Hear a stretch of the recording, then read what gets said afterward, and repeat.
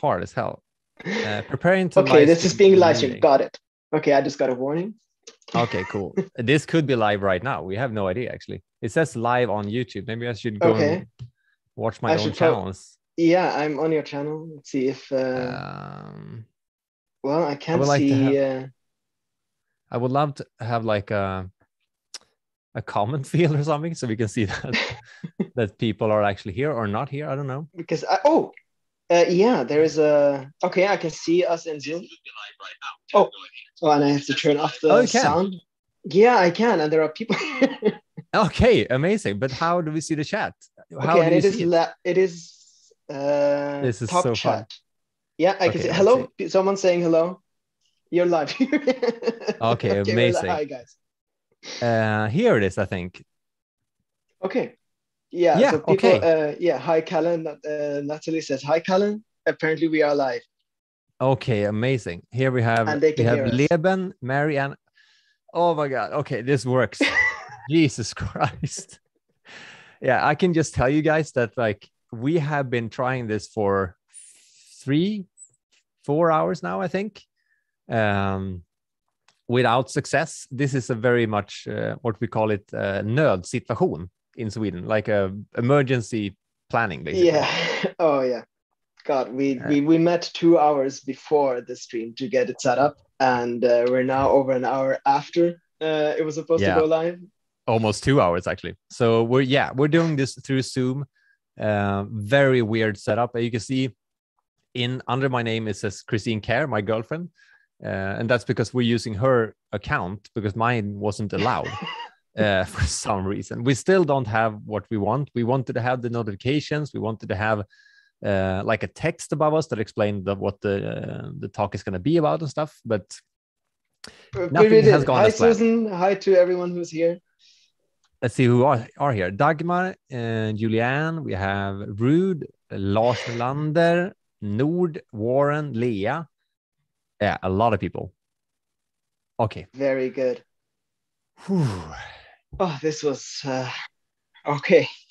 Yeah, this was really Beautiful. tough, actually. Yeah, so if we are a bit tired during this live stream, it's because we've been trying to figure this out now for 3 hours. So our heads is not exactly with us, or I can only speak for myself, but that's the situation. Yeah. I finally here. Oh no, when did it start? Well, it started right now, so Now everything's fine. You're not. No one's too late here because we no, started exactly. 1.5 hours after. But it will be amazing if people can just say if we can like hear and see us fine, like if the audio quality is good as well, because we've never done it through Zoom. So it would just good to know if it's actually living up to standards, so to speak. Yes, that would be wonderful. And I can see that we're on a bit of a lag here. So we're probably exactly. reading the things a bit differently from when you guys are talking and everything, but all is well Probably. now. Irma says, hi from Stockholm, hi from Madrid. Okay, all is good. Okay, and I think I wanted to start with this. I just wanted to let everyone know that our thoughts are with the people of Ukraine. I did actually want to mention that our books, these books that I've been painting on, are actually from the Ukraine, from a family firm in Kyiv. And so, yeah, our thoughts are with the people of Ukraine, and our support goes to them of this this horrible situation there. So we're going to talk, of course, about our art and our situation, but we are very, very well aware of what's happening there. And of course, if there's anything anyone wants to say in the chat, you can. And yeah, I think that's a good opening, so people understand that we know what's going on, and we, of course, are with the people, but we just want to clarify it so it's out there at least, because we don't want to sit here and have a really happy and good time and then feel very, we feel a bit ignorant to not acknowledge it at least. So and I can see a Ukrainian flag here, and I've been following the situation for a very long time, and suddenly it happened, and suddenly the most awful thing happened in a very long time in Europe. It's a situation where it's very difficult to find the right words, but I think there's very difficult to say anything else that Irma says, "Oh, absolutely praying for them." And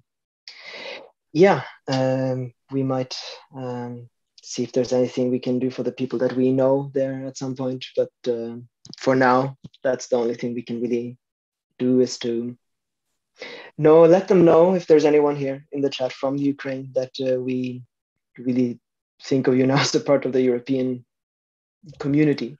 And yeah.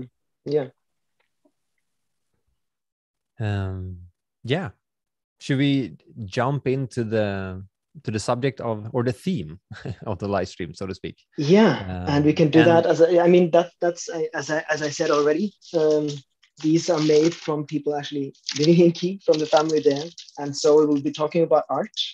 We will be talking how to live off your art, and they've managed to do it themselves from these wonderful wooden books. And so we'll talk about how we are doing that. And I think the funny thing about this conversation is that we also have very different approaches to what art is, I guess. Yes. We have everything from music to filmmaking to what Lena posted a few days ago, fire. I don't know what to call it. Fire artistry. Fire breathing. Yeah. Fire breathing. Yeah. So art can be so many different things, I think. And we are in a very fortunate position that we actually can live of our art thanks to many different things, of course. But it's not like, I had this dream when I was way younger, but I had no idea how to actually realize it. I didn't know where to start. Basically, I knew that I wanted to, from the beginning, I wanted to live of music. Actually, I wanted to be a rock star, stand on stage. I'm on a stage, I guess, at, like, if you can call a YouTube a stage.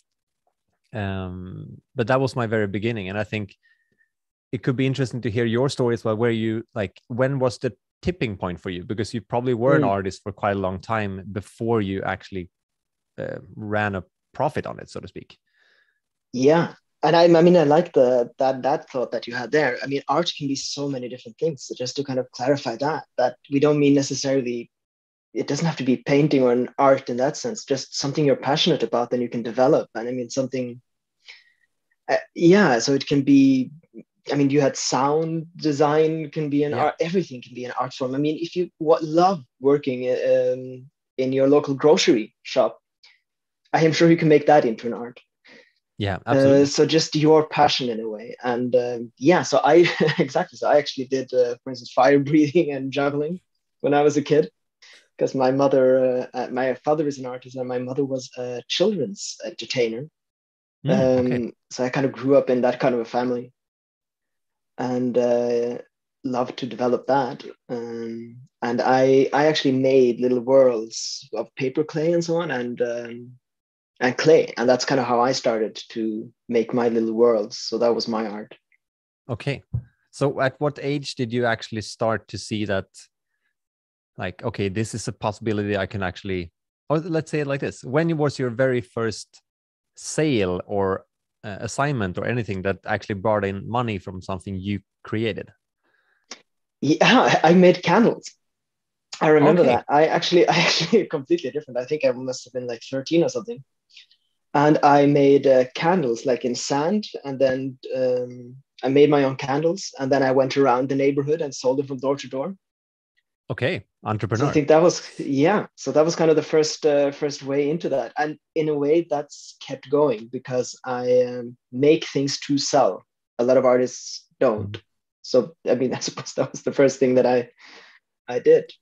But to make something, but that didn't come, so actually to live off of it came way later. Much later. And when was the tipping point for that? Or let's say, put it like this: when was the realization for you that, like, oh, this can actually be a way of living of? Yeah, so I think my story, and you can jump in there too. I mean, I studied at university because I, as many others, didn't think that I could. It just seemed absurd. I loved sitting in my own little room and make my little worlds and so on. And then I studied, and while I studied, I started painting. And then painting just kind of, that was what I did. I tried to just write everything as fast as I could, and then I painted or didn't write anything, and then so it kind of just took over my life basically. Yeah, I totally get that. And it's so funny when you can find that like little thing or little seed in your life that just, for me at least, occupies my entire brain when I got start thinking about it. It could be sound Yes. design, it can be videos, it could be whatever, and it's impossible to stop. And I'm reading this book at the moment about entrepreneurship, and it says like a warning label in the beginning, like if you decide to go down this path, start your own company, something creative, this is my warning. This is your, like, if you're not ready to go all in, this is where you should stop, because this is going to Yeah. consume you. It's going to consume your like early mornings and sleeps, and it's going to interrupt your relationship in many ways. It's going to interfere with a lot, because Christine and me talk about this sometimes as well, that I can't stop working. I think it's like, and I don't see it as work particularly because I really enjoy it. But it's really hard for me to switch off my brain when I found something I really love, and I can also actually earn money on it and pay my bills, which is amazing. Yeah. Yeah, that is wonderful. I think that's a very good point, that if you want to live off your art, make sure that that's actually something you do want to do, because it's exactly like that. I mean, it does take over everything, and it has Yeah. to be it's a passion. I think a lot of people, be careful. You don't have to have a passion, and if you really like being done at 4 o'clock, and then you don't have to think about your job anymore, that's fine. That's not how this is. You're never really done. I'm just seeing some people here are joining here. Katjetjes is here from the Netherlands. Greetings to you. And yeah, so just make really, really sure that you have to do it. I think that's it. I said that in a video, that it's just something I had to do. And I Yeah. would like to know, so tell us a bit about that from your perspective, though, because you had different arts and then eventually you came here, but it seems to be kind of a more a convergence. Yeah, I don't know exactly where to start, but it started with music, I would say. That was my first like creative outlet. And I had no idea, like, particularly how to earn money on it, but I knew that that's what I wanted to spend my time on, or at least be creative in some sense. But I didn't know when I went to grundskolan, as we say in Sweden, like from age, what is it, 7 to age 16 or something. Mm-hmm. Um, I had this idea of like, okay, I want to do this, but I don't know where to go. And then I went to the next stage of school, which is 16 to 19, basically. And Yes, a I just gymnasium, chose, yeah. yeah, exactly, gymnasium. And I chose the music uh, category of schools. I was Mm-hmm. the only one in my class that did that, actually. And All everyone right. else went off and studied science and math and stuff I really didn't like at all. To get a real And job. yeah, exactly. And then after that, I started to think about like, okay, now I've done this, but what now? And I didn't really know. So I took normal jobs for maybe 2 years. I was a teacher. I worked as Mm. a, what do you call it? Manager at McDonald's for like 1.5 years. Ah, sure. Yeah. I was a training coach. I tried a lot of things because I knew what I wanted, but I had no like idea how to get there. And that was the tricky part Yeah. for me. And I also when I went to the university for 3 years, studied sound design and music. I thought, okay, this is the thing. Okay, I can have a salary. I can be acquired by a company. And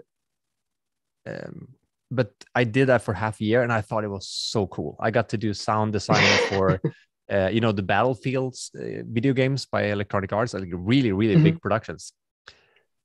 But at the end of the day, I was like, okay, I'm sitting in a bunker, meeting no one, just watching a computer screen. I do a Mm. lot of watching my computer screens when I'm editing and stuff, but I only did that when I did the sound design. Now I can at And it least wasn't be your outside project, filming. was it? Exactly, not my choice. It was amazingly cool explosion Mm. war games and everything, which was really cool, but it was not my project. So Yeah. yeah, that was a tricky thing. My guidance would be probably like, if you don't know what direction it is you want to go, like I just followed what felt good, not exactly what would earn me money. I went through 2 different music school, and that took me 6 years, and I've learned so much from that. And it's like, thanks to that, I have the background in editing, and that really helped me with my my video or YouTube career. And I started making videos even when I was 14, 15, 16, like skateboard videos with my GoPros and stuff like that. I that did sounds music like Lena. videos. Yeah, it's very kind of much a the similar same thing. kind of the hobby is kind of just, I mean, that's the same for me too, but the hobby grows into something more eventually. Yeah, and that's what I call what do you call it, a baby sister project, we call it in Sweden, lilla syster project. So kind of on the side that then grows. Yeah, exactly. And you don't have to see it as like your first your main thing. You don't need to quit your 9-to-5 job and like, I'm gonna be a painter. You can just spend 30 minutes a day to learn how to paint, and that I can recommend that, because that's exactly what I kept doing. So I can see some questions here as well from people. What would be the first step from an artist who just about to finish art school and I would like to take art class and so on? And I mean, I did that. I kept quitting my university studies to live off of my art, and it kept not working, because I mean, how? So yeah, don't recommend that. I can talk from experience, because that's exactly what I did. Same thing for me with the say, it's not an art thing, but it's a life decision thing. Like when I moved to the cabin, I first tried it for like, how long did I do that? For a year almost. Like I went here every weekend from Stockholm. So that's 6 hours driving from Stockholm, spent a week in here and 6 hours down again. I just tried it and tried it and tried it. So that baby sister project of mine of living in the cabin actually became like, okay, this could be more than a baby sister project. It could actually take over, so to speak. Yeah, so you did it. You didn't do it the way I did. I did it. I tried again and again, and I failed and failed and failed until eventually it worked. But I think I would recommend the way of slowly but surely easing into it. So someone said here, I would like to take art drawing class, but I don't think I would get to the same level as you. But of course, if you really love it, of course you would. You progress based upon where you are, and then you get a little bit further. And you always just use yourself as a reference point. That's how I did it with painting. And at least the only place I was consistent was with painting. Everything else I kept quitting and I started, but with painting I was consistent, and I always kept progressing compared to where I was. I didn't look at other people and try to compare, but always just a little bit further from the point where I was at. And I could really recommend that. And I think that's also a great point, because how do I should put this? Of course, you can start like, okay, I think the most important thing is not to quit, actually, if I have to be honest. Like, you're going to get a lot of bumps on the road, and they're going to come after you and come after you. And if I get like put down every time I get a bad comment, or I don't feel so secure about now something is disconnecting from my computer. Hang on, it's my camera. Yeah, you disappeared. Hang on, my battery might be low after we've been live now for 3 hours. Hang on, 2 seconds. Technical problems are not finished yet. I'm hoping that my phone here. Okay, I'm gonna look through your. Yeah, I can hear you. Okay, and yes, I would like to take an art drawing class, but I don't think I would ever get to the same level. Well, just stick to it, and it's just find your way of painting and drawing, and you'll get much better, I'm sure.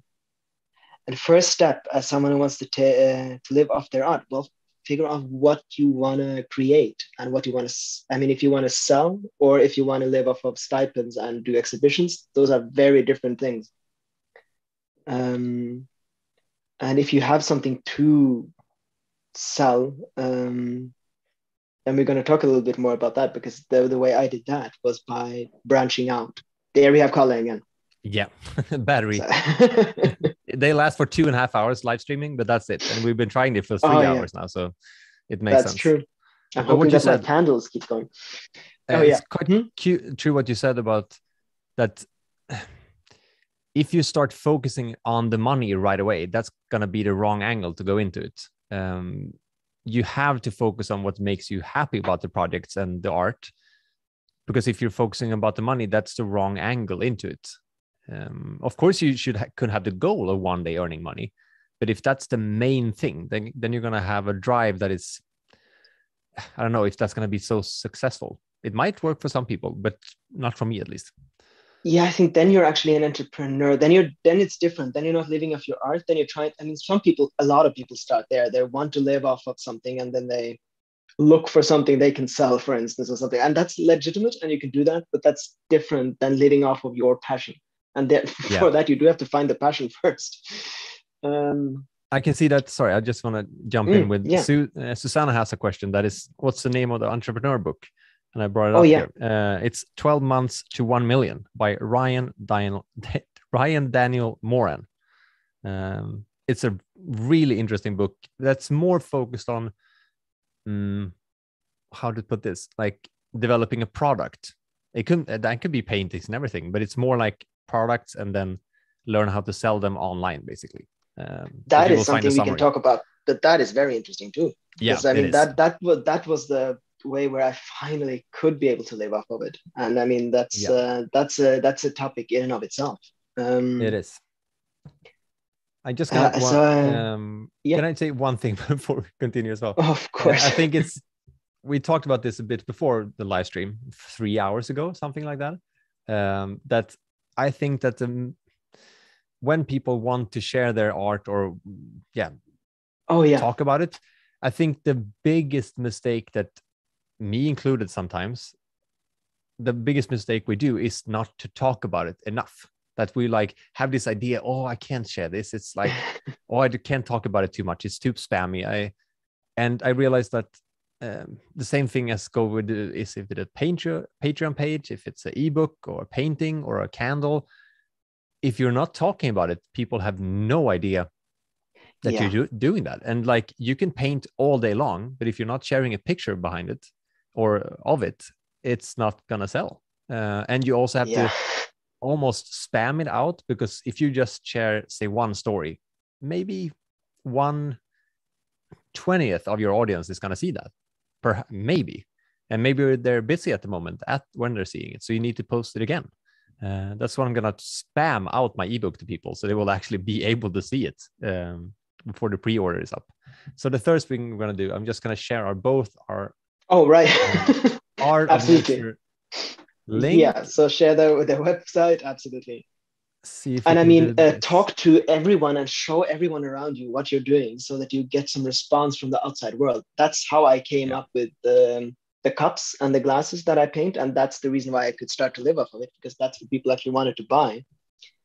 And I would never have gotten to that idea if I didn't press my things on every single person I met. And of course, they all went crazy by it, but eventually you get some feedback. You need feedback. Yeah, you really do. I'm just filling in here. So and I am a skilled woodworker, but I cannot make a living with it.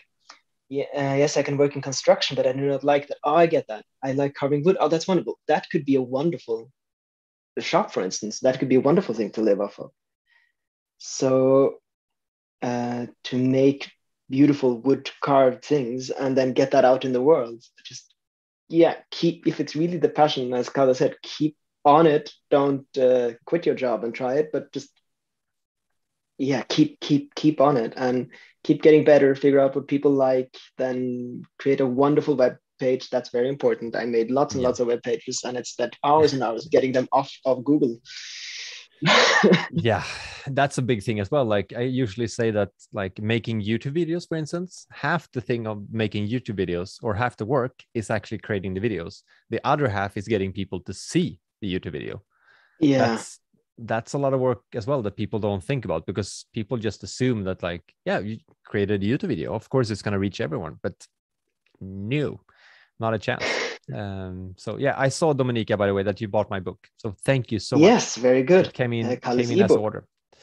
So if you are curious about Joachim's paintings or candles or his art in general, you find the link under the video now that I've added. Very good. And for my ebook as well. And we are having another launch in 2 weeks, so I can mention that. Okay, and all of the things behind me, that's going to be on our webpage very soon, because now everything is almost sold out. That's amazing. But is it like a when you do these launches, is it of course you have a limited amount that it goes out, but do you focus, how to put this, like different parts of the year, do you focus extra much on the diaries, or is it more on candles some seasons, or do you have the same offer every time?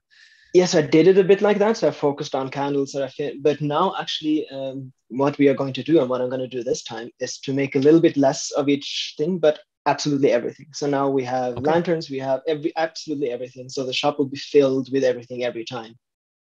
And that's in 2 weeks. And that's in 2 weeks. Yeah. So then I have to ask you, what is your then 2 weeks?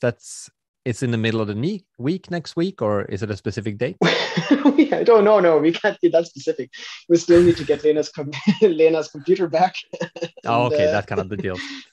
So we're not entirely sure when it's going to be. We think it's going to be about in 2 weeks time. Cool. And so we got the new lanterns. So I'm painting like crazy on everything at once. Trying to get it finished. And someone said here, I keep reading the things at the same time.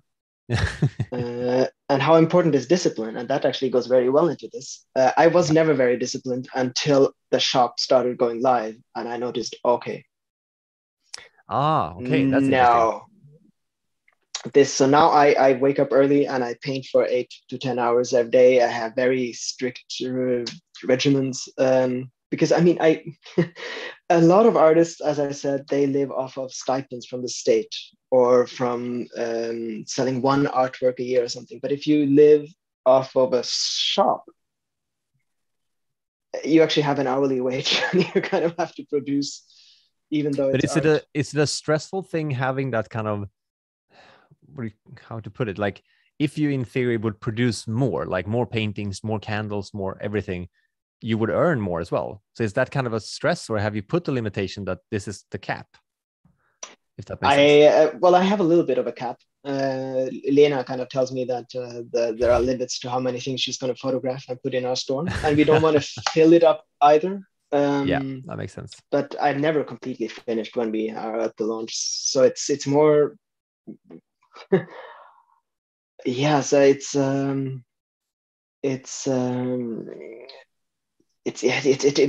lot of the discipline is just basically to know when to stop. It's kind of that's really tricky. Yeah, it is. So that's probably the way with your videos and so on too. That you just and living off of what your passion is. You just have to know. Okay, now, for instance, now after 6 o'clock, I am done. And that's how we done it now. I make dinner and then it's finished. Then I'm done for the day. That's okay. And interesting. I couldn't do that, I think, because I have this, like, I get, especially when I listen to or read this many like entrepreneur books, I can't stop thinking. And if I like, it's so hard to stop that. Especially when I'm in the middle of a launch right now, it's like, oh, but if I do that, then I can do like a campaign on Instagram that will maybe reach more people. And then I was like, okay, it's 10 o'clock. I need to go to sleep. And then I go to bed and then like, but if I do that, and then I can do this, and then my brain just keeps going. So in theory, I would love to have a off switch at 6 o'clock or 11 o'clock or something. But I don't know how. I could physically move out and leave the computer and the phone. Absolutely. But my brain would still keep on going, if that makes sense. Yeah, I think that's the different arts have different challenges. So when I'm done, I am done, because it's an intuitive process, so I don't have to plan anything. Okay. For me, more the problem is that, of course, I see if I painted a few hours now, I have 2 or 3 more cups, and I can you really just want to continue or something like that. And someone says here, I like that. Don't paint more, but make it more expensive. That is going to happen. That's a very true thing. That is, I did notice that. I had some times when I thought, okay, maybe I can make 40 or 50 or 60. And if I paint even faster, I can. And no, so I've decided not to ever sacrifice quality.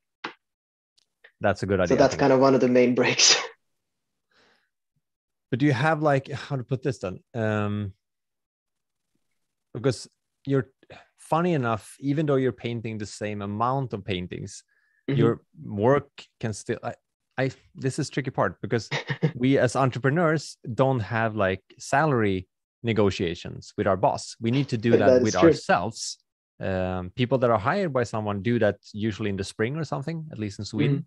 And then they get, if they're lucky, a bit of a salary bump. But if we are ourselves, I can't, or I could technically take a meeting with myself, but I just mean that we need to sit down and also think about, like you said, I can't create more videos, for instance, a year, but can I make them more exclusive, or can I put them behind a paywall, or can I get them sponsored?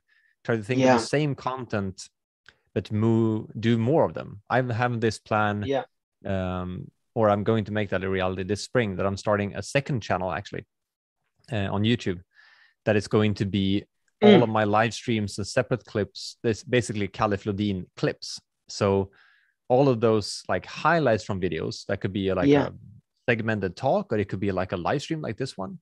And then put that in a clips channel to get more content of what I'm already doing. And if yes, but not flooding your channel. Exactly. And if they want to see the whole video or the whole live stream, they can go to the main channel to get wonderful distribution. That's a good idea. And people ask things like that. How difficult was it to price your art and so on? And that's kind of a. So I mean, for you, of course, it's going to be because you have to branch out. It's different. For me, it's about what is the price of what I do, and for you, it's well, it's a very challenging thing. I mean, so you have to have different projects. So from now, you have your ebook. Yeah.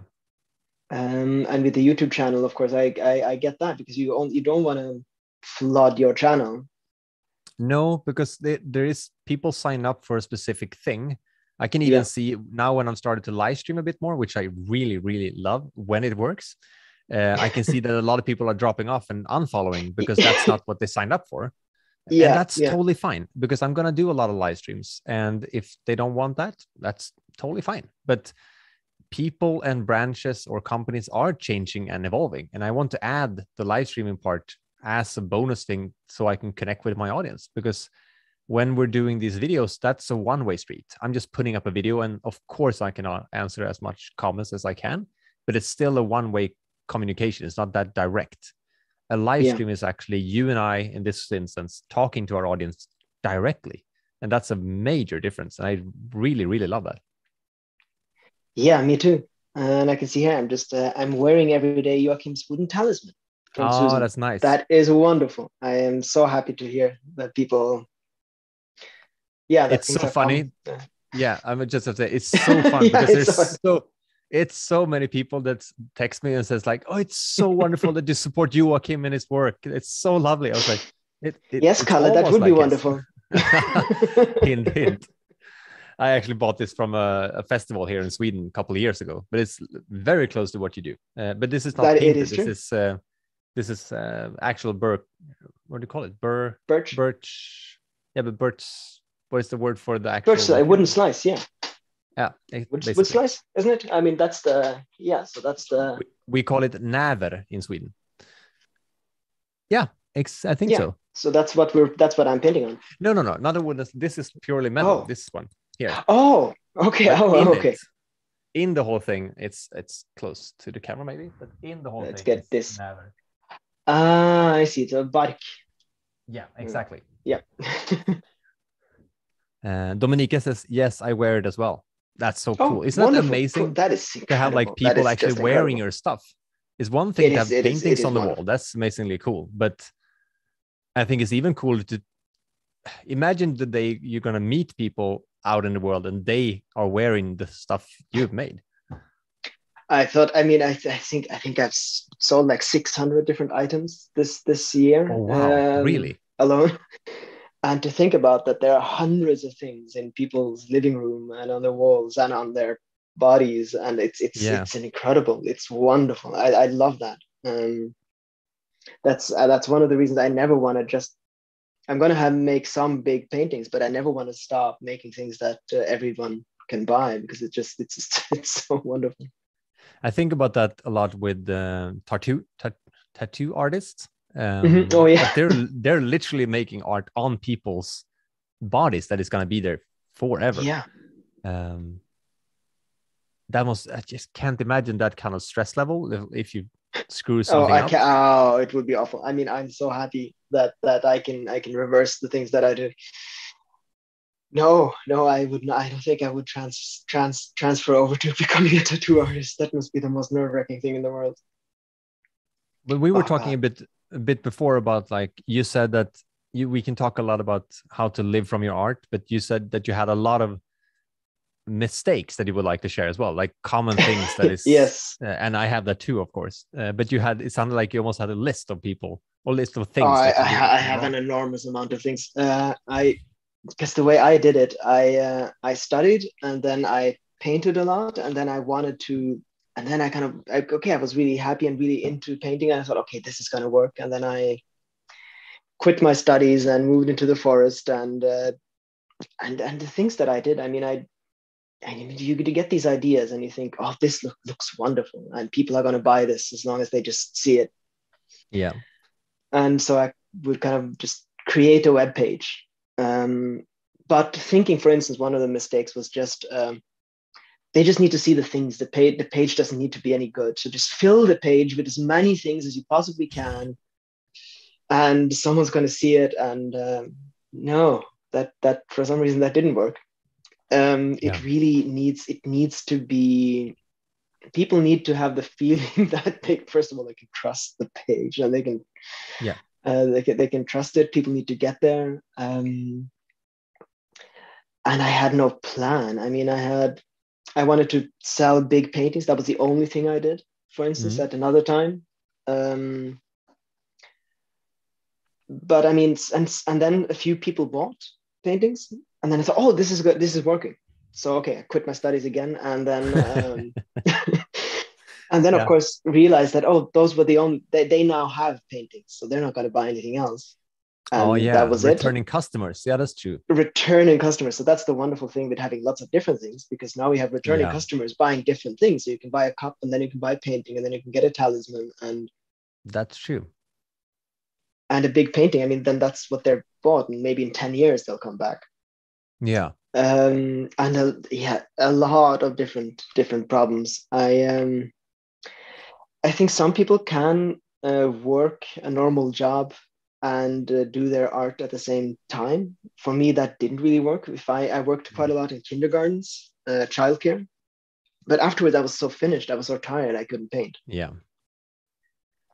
And I think you almost need to reserve time for that. You know, like if you're gonna go for something like painting or YouTube videos or whatever it may be, I think you need to be dedicated enough to actually put up a time.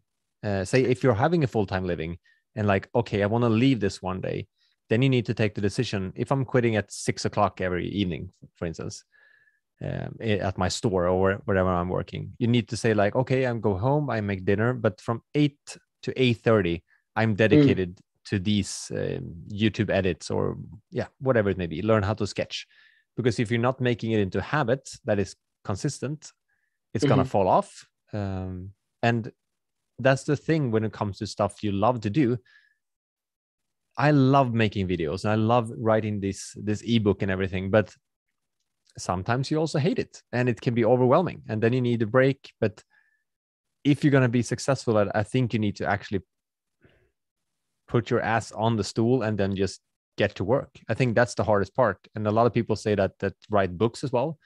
The hardest part is not actually writing the book, it's actually sitting down and starting writing the book, because it's such a big thing to overcome. I think it could be smart to also, instead of like, I'm going to write a book, to divide it into like, oh, tonight I'm going to write one page. And this one very famous author in Sweden that has this trick, maybe everyone else does it as well, I don't know, but he talks a lot about it. That is that he has this deal of himself that he has to do, what is it, 2 or 4 pages a day at least. And the rule is, when you reach the end of the page, no matter where you are in the story, you have to stop.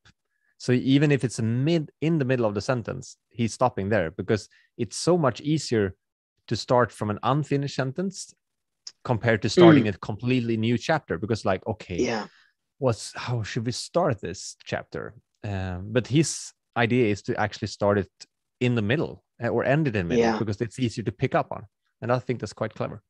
That is very much the same with painting. The way, if people, that's actually a tip I can give for people. If you don't know how to start, just get some colors and just, it doesn't really matter. Just, it's so much, that is exactly it. It's so much easier to, and then suddenly you'll see a mountain or you see, oh, there is something there, and then you can continue.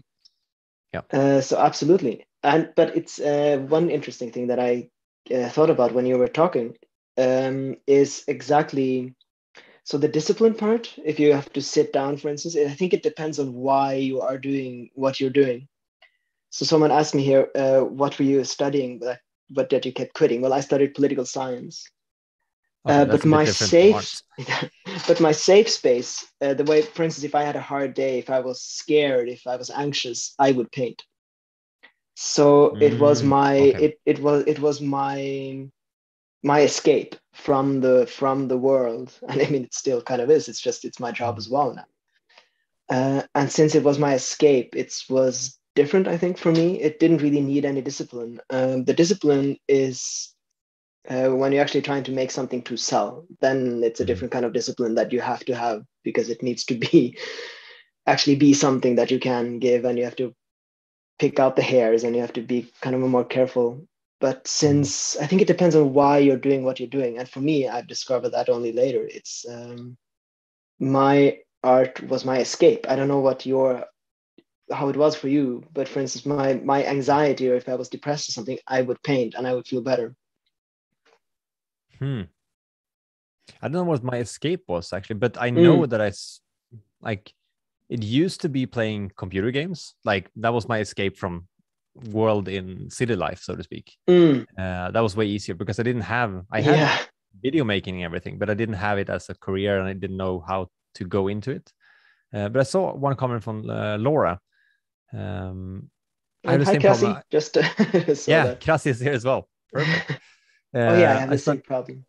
exactly. I work part-time. I devoted so Mm. much time on my day to do things I don't like. And at the end of the day, it's no time. Exactly. I think that's almost everyone can feel that or recognize that feeling of like, yeah, I study so much or I work so much and I don't Yeah. have time or energy to do my art. But this may sound hard, but then you have to actually put away time to do that because if you're studying full time and also maybe working part time, how to put this without sounding like a complete asshole, but um, I just want to say that like you have to dedicate maybe half an hour, or go up a bit early in the morning, or do something that would make it almost force you into it. Like you're never gonna succeed in something if you're just pushing it away or continue working constantly, because then you're gonna be trapped in that loop basically. And I think that's what a lot of people said to me. Like, yeah, the worst thing that ever happened to me was that I got a comfortable job with a comfortable salary, because I it's think that's a so good hard. segue, though. Yeah, sorry, that's a good segue into combining the two different themes. I mean, the theme of our last live stream. That's kind of where simple living comes in too. Absolutely. Because, for instance, you started your YouTube in your cabin where there was really nothing much to do, and I started No. really painting for my store in a little cabin up in the woods too. So I think something you could say is that okay, maybe you don't have the discipline, maybe you don't have the hours after work. Well, could you live off of 50% less? Could you Exactly. not meet your friends that much if it's too difficult? Could you move out of the city? Yeah. So are there ways to just simplify and get rid of lots of things in your life? Yeah. And that might be, for those of us who are not very disciplined, it's often a good way. So to combine the simple living might be that the way to free you. Yeah, it can also be like you don't need to move out to cabin. It could also be minimizing your expenses, even in an Yeah. apartment in the city. That's what my journey started. Actually, I was living still in an apartment, but I started to discover minimalism. Like when I did that, I was like, okay, all my stuff have to go. I just went everything to the flea markets and secondhand shops. I was like, here, take it all. I don't want it anymore. Um, and I didn't work that much. I didn't have a full-time job because I wanted to do other stuff with my time. So Yeah. especially here in the cabin, the first half year I lived here, I didn't do any videos. I didn't do any podcasts, anything, because it was so bloody cold. So my main occupation here from the first half year was basically keeping warm. I didn't have, the stove back here. I didn't have the air heating system we have now. It's like, it was just cold. So the only thing I did was reading books and going for walks with the dogs. But yeah, it's totally right. I think if you don't have time, can you like start to work less? Could that be a thing? It's always different from everyone's situation, of course, and it's really hard to just answer everyone in a main forum like this. But I think it's hard to do that kind of. I think a lot of people are in that trap of being too comfortable, and I know it's like but I get my salary, and I have the job. Should I really give it up? What's going to happen next? But if you never try it, you have no idea how it's going to go. Because I'm doing this video right now that is coming out on Sunday. That is going to be a huge inspiration in this topic. It's about basically leaving that comfort zone and understanding, like, okay, what is the worst thing that could happen if I tried? And for me, it was like, okay, I moved to the cabin. I'm not going to earn any money at all, basically, just a few $100s a month on event gigs and coaching people and running and stuff. But the worst thing that could happen is that I moved to the cabin and realized, okay, I can't make this work. I'm going bankrupt, or I don't like to be alone, or whatever it may be. But the worst thing that would happen is like, okay, I gave up on the cabin thing. That wasn't my thing, maybe. And then I move back to the city and get a normal job again. And the worst, like, that's not too bad either, because then I've at least tried it. Yeah. And I've only back where I actually started. So I haven't gone back in education, or I don't know how to put it. Failing is a good thing, because you're learning stuff about your career. You're learning about stuff about yourself. I failed a lot in life, about making videos, in relationships, in friendships, in work. I failed a lot. And that's the reason I am the one I am today. I wouldn't be here without the failings. Yeah, I agree. Failure is the best teacher. And if after your failure, if you think you're back where you started, you're not. Absolutely. And I saw a very interesting question here. What's the name of Joachim's YouTube channel? Yeah, I'm linking it right now. Maybe we can. Oh, very good. That is very good. Oh God. Yeah, but I think that's a good point. I mean, I think you tried it out a lot more carefully than I did. I just kind of left everything and blew up my life plenty of times. I think that was maybe important too. So I think, as you said, there are so many different ways to do this. So none of these things that we say here are, of course, a one size fits all. No, it's always very specific.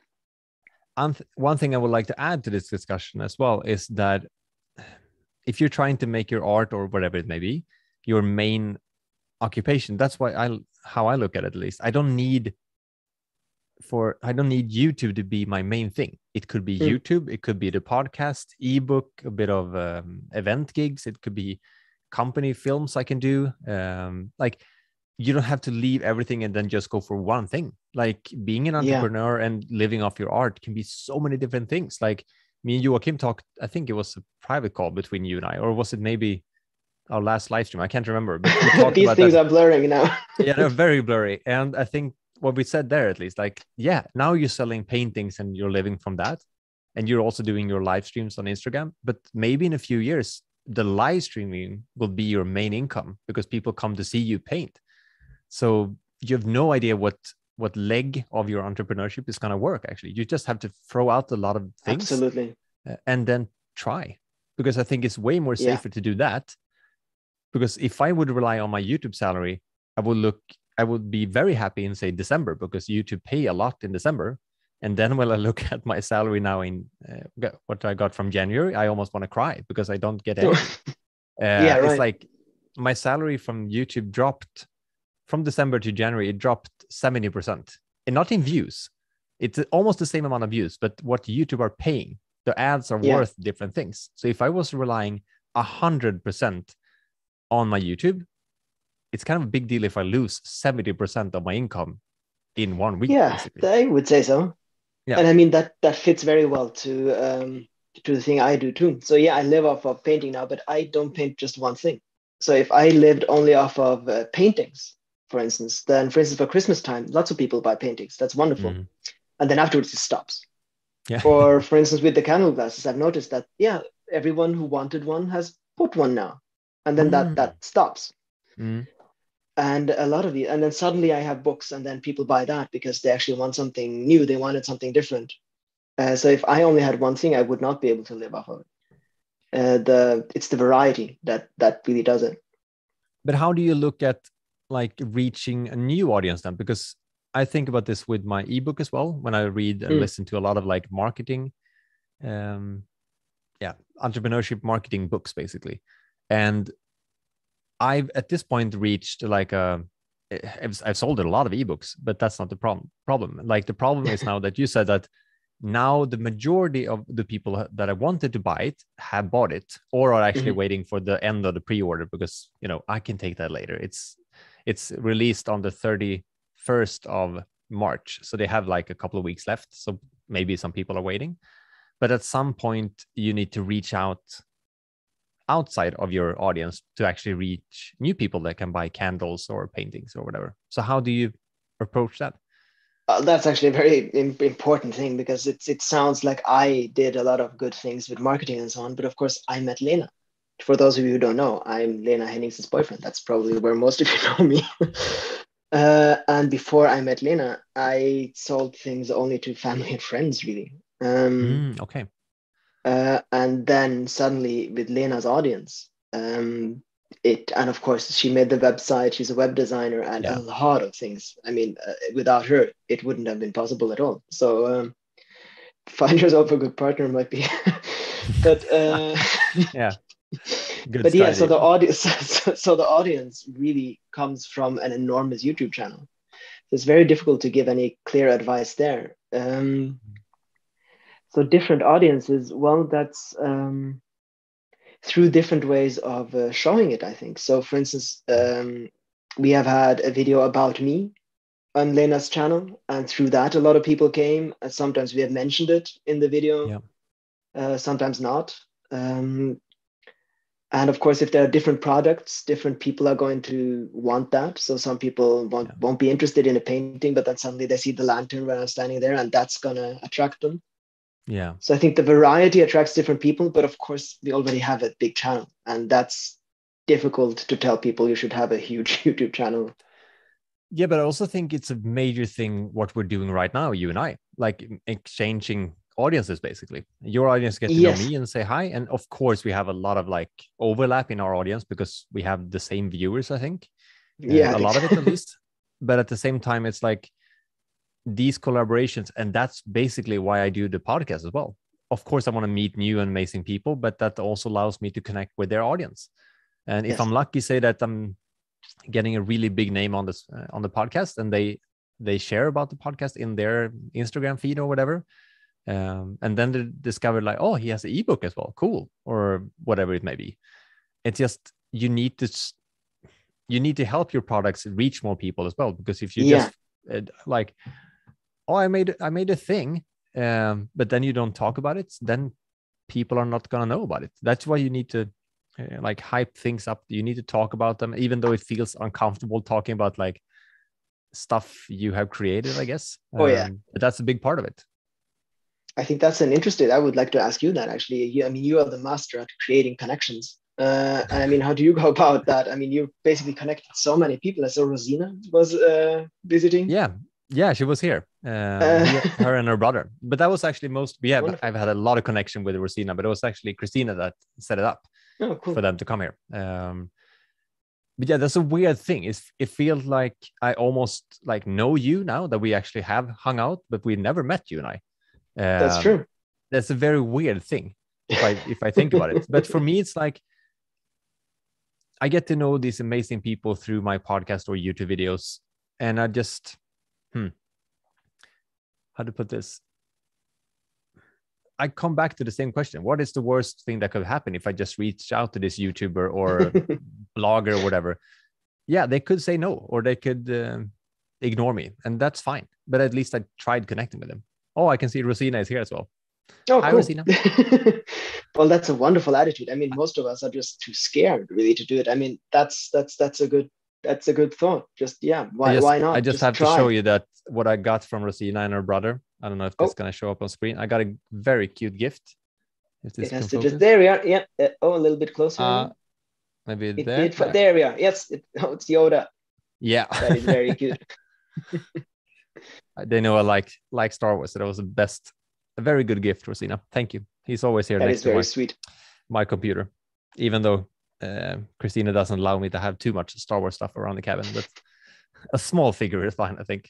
But yeah, connecting people. I think I've had this like in the description of my the sales page of my ebook.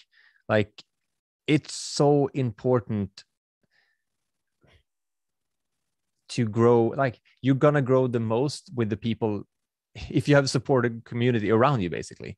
And you're gonna I'm so tired, I feel like I can't find the words.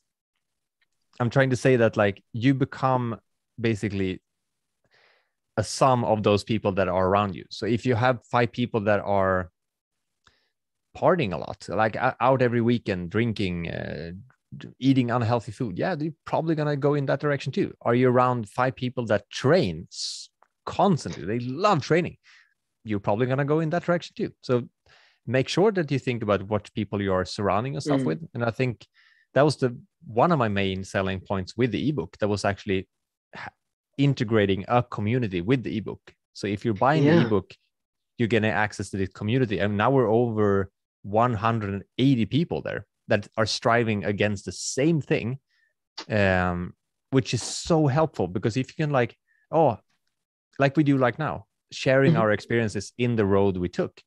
So if you can like share that with people and also like both share it and also receive it from other people, like that's how we're gonna grow.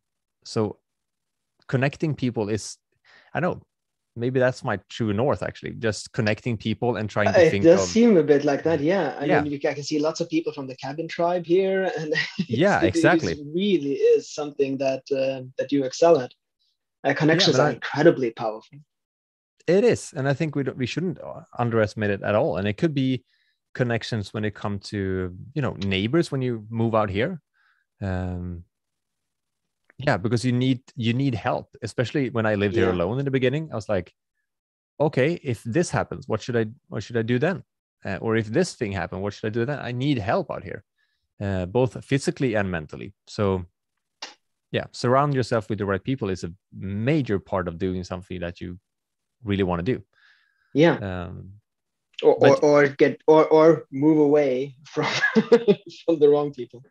Exactly. I was just about to say, like, energy thieves, take them away. But also I think it's important to focus on that you shouldn't just have yes sayers around you, not only, because I think it's people, you need people as well that are critical and can call you on your bullshit. Like, okay, Kalle, that wasn't that good. You need to do better. Or you can maybe do in this direction, or whatever. Absolutely. Let's see. I know I hate to keep catch up with the chat a bit. Oh yeah, me too. I didn't realize that's who you are. Yeah, I'm Lena's boyfriend. Yeah, I probably mentioned that. Yeah, I actually thought about it before we started. Like, we should introduce ourselves. Yeah, because maybe people are going to know you, but they're not necessarily. Yeah, well, they all know you. But yeah, but that's not sure. That is true. That is true, of course. Well, this is Kalle Flodin. On my channel. You will try video editing. Also me. Yeah, that's exactly. I love the live stream of both. Oh yeah, Creative Kunstreise are very good. So I can see that people who are coming from my usual live streams are coming here too. Cool. Krasi, of course, is a regular in both of our channels. Absolutely. Creative Kunstreise, I think, is new on yours. Laura is asking, are you both streaming with an Ethernet cable? Have you tried portable routers? I'm on an Ethernet cable with the fiber optics, which is just purely amazing. Everything goes so fast.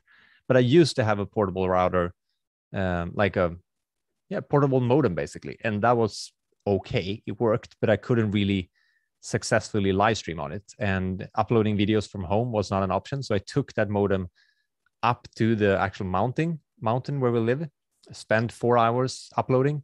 Now it takes me 2 to 3 minutes to upload a video from home, and I can do these things. So I'm saving so many hours a month to upload different things, because I'm uploading to my Patreon page, I'm uploading to Nebula, I'm uploading to YouTube, having meetings. It's so many hours that I can just relax and like, okay, this is gonna work. Okay, now the live stream didn't work because of a technical issue. That was not concerning the it was not about the internet. No, it was not the internet. How is it on your end with the internet? Yeah, the same. So we have an Ethernet cable here. Yeah. Which is just wonderful. I mean, that's the thing we need. We don't need running water. We don't. Basically, the only thing we really have to have is a fast internet. Yeah, and it's quite amazing that we live so off and we still have this like very high speed internet, and it's a privilege because I thought it would come one day, but I didn't think it would come this soon, if I had to be honest, because it's so off grid. Not off grid technically, but it was so off the the highway, so to speak. So yeah, I thought it would take way longer than it actually did, but I'm very happy it's here. Yeah, we can all remember your YouTube stories from up on the mountain trying to upload your videos. Yeah. But that's the funny part. I never shared about how I did it even before that. Before I had the portable router, I actually took my car either to the local supermarket, and that took almost double the time. But unlucky, and then I had to have like extra car batteries to charge the laptop, and sometimes I went to a retirement center. Is that what it's called? Where elderly people are living? Sure, yeah. And they had this like retirement home, exactly. And they had this basically a library where I could sit and upload. But it took I don't know, 7 to 8 hours. I went there in the morning if I wanted it up in the evening. So I hit upload, and then like, okay, I guess I read a book or 2 or 3. And I remember one specific video when I uploaded that is called one of my bigger ones. Why I moved to northern Sweden, something like that. The story of how I left Stockholm and then ended up here. That one was planned for that evening, and then I just took my car, drove to the retirement home. And I didn't realize what time it was. So it was closed. I was like, shit. Okay, how do I do that? So then I realized, okay, I can still reach the internet from the outside. So I stood near the entrance with my laptop like this for, I don't know how many hours. I just stood there, and it was January, very, very cold. And my laptop barely survived. So when you look at that video, why I moved to northern Sweden, you can think of me standing outside in -20 with a laptop and trying to upload that video. That was not the fun thing, but it's a fun story now. So, well, that's how it is with these horrible things that happen to us that are really funny afterwards. Yeah, but the thing is, like, I wouldn't change it for the world either. Absolutely. I wanted to have gone through these kind of things, like that it was so cold here in the cabin from the beginning, because I learned so much about myself. It was a big part of me ending up in the place I am today, I guess. And the same thing when it comes to like living off your art, which we're speaking about, like it pushed me to a level that I like, okay, I need to make this work. Like I really need to make this work, but how am I going to do that? So, absolutely. Someone asks, Joachim, is it possible to order a painting with your own proposed motive as an idea? I'm sorry, no. I paint from imagination while I paint, so I don't paint anything that anyone chips to me. Do you get a lot of those requests? I get a few. Yeah, sure. I did have an idea at some point. I mean, I've gone through so many different things, and I thought, okay, if no one's buying the things that I'm painting. So I made an Instagram post and asked if anyone wants to, they can send me a photo of their favorite tree, and I will paint that. And then suddenly things flooded in, and I started to painted trees on cups. I very quickly noticed that is not what I want to do at all. So be very careful that you don't go through the wrong path. I know a landscape painter who paints on porcelain. Mm? And what she really loves to do is to paint huge landscapes. What she does for a living is to paint people's pets on plates. Okay. That's what's Yeah. sold. And that's how she, Yeah. and all of our customers are only people who would like to have their pets on plates. And she can never paint a Yeah. landscape. No one buys No. her landscapes. And you can just, and I'm so glad that I didn't start with, I mean, some people ask me, oh, yeah, I really love my cabin. Can you paint that? Or can you paint my dog? Yeah. And yeah, I could have done that. I'm so glad that I didn't. But that's a, oh, I can see this is a benefit. You can see Oh, German right. girl in America, which is named Connie. I know. Since she's a member, once a month members also get these like highlighted messages they can use in the chat. Ah, yes. So it doesn't cost anything extra. It's just a bonus that they get a really highlighted message. And it's nice to listen to you both. Hello from a rainy Washington state. That But must be yeah, in the that's middle of the night. Surely, are we still? We have someone from Canada too. We actually have people from the no States. middle of night. No, aren't they after us in time? Aren't it like lunchtime there? Oh, I thought we Yeah. were missing the Americans. No, of course the No, Americans no, are here too. they're You're right. Yeah, yeah. midday. It's the other. They're probably Yeah, you're working right. though. Oh, that's true. Uh, But maybe they can start joining us at some point. Do yeah. you paint butterflies? No, I don't paint anything other than nature. No animals, no humans. But can I come back to the thing you talked about, Yes, the painting cats or pets or whatever on things? yes, yes. Sometimes you also need to do those things because I made a Mm, lot of videos for companies, for instance, which I've mhm, absolutely hated. But it has, I can still do filmmaking and I can mm. polish on my art of being a filmmaker and an editor and a producer. It wasn't the end product that I wanted it to be because I had to do it for a company and they had to have their opinions about it. So it's not the same thing, but it's still video making and it's Yeah. still art form. So sometimes you had to actually compromise a bit, at least in my point of view, to like, Mm. okay, I can do filmmaking and editing, but right now I can't just make it on YouTube. I can make a few YouTube videos, but I also had to do client work to keep me afloat. And I think Yeah, that's that okay does for a make while. sense. Yeah, I think those are two. It's very difficult because you can get lost doing that. Yeah. Sometimes I kind of wish. I mean, I'm happy the way it turned out now, but I kind of wish I would have done something like that. I Mm. studied political science, which had nothing to do with what I wanted to do. Yeah. But I mean, Lena did the same thing. She worked at agencies, and so at least she was in. She says now she didn't really learn anything from there, but at least she was in that kind of a world, and that. So yeah, I can recommend that too. So don't if you're working in something you don't really like, but it's adjacent to what you love to do, sure, that can be a huge benefit. Yeah. But again, try not to get too comfortable either, because I could have Yes. easily continued with those client videos and earned a lot of Mm. money on it, but it was not what made me happy. So it's Yeah. like I started with the client work and then YouTube started to overlap a bit, but it was not like a day I just decided to quit client work. I would still do a client video if I find a really fun project. I'm totally open for that. Yeah. But now I have the very big benefit of that I can choose. I can say no when I want to. I couldn't do that before. I still had to say yes to every single thing that came into my inbox, because I was like, Yeah.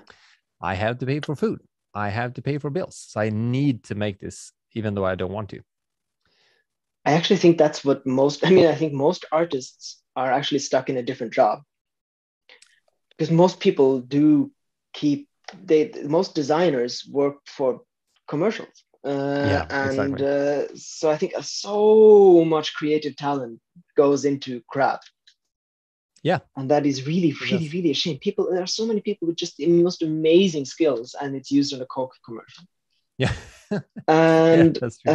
that is really such a shame. So I could just, I get it. I mean, it pays well and it's a comfort zone and so on. But Yeah. I really hope that it's going to be easier for all of these amazing people with amazing talent to do what they would like to do with it, and Mm. not to, yeah, spend their time and energy on these awful huge companies that produce crap.